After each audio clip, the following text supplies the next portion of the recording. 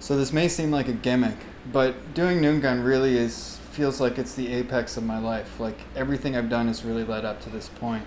And even though this campaign has had some moments of pain and suffering, I've really become deeply in touch with the people who are going to help me make the film, and also the people that in the end are going to watch it and hopefully enjoy it.